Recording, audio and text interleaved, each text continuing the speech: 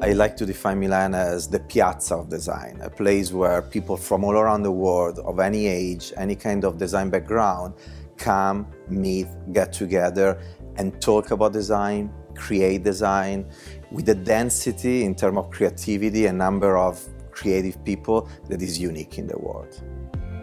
The Italian design and the success of the Italian design in the past 50 years and more has been based on three different assets: amazing creative people, amazing designers, amazing entrepreneurs, genius, visionary, and then local manufacturing. American design, Anglo-Saxon design is a world close to the world of industry, is business-driven, is more strategic.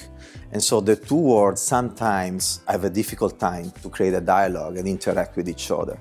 Something I always remind about the two worlds: when you study design in Italy, the person you design for is called user.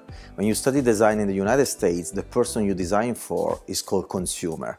And these two words to define people, the people you design for, are so different and really are the embodiments of two different philosophies to design. I think the successful product, the successful company, the successful brands are the ones that are able to leverage the two aspects of design.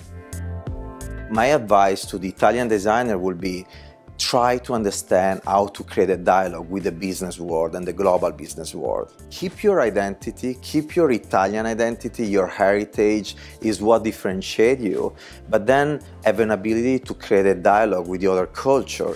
My advice to the American designers is try to follow also your instinct. There is that sparkle of intuition and creativity you must follow.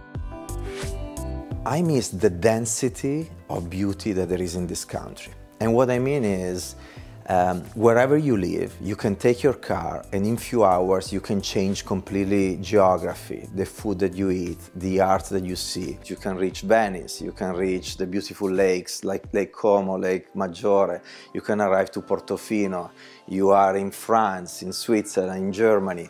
This is something that is unique to this country. And by the way, you change and you are exposed to excellence every time. This kind of density of beauty and diversity, I think, is one of the most amazing assets that we have as a country, and is also what define, what help us being so creative in everything we do, in the design world, but also beyond the design world.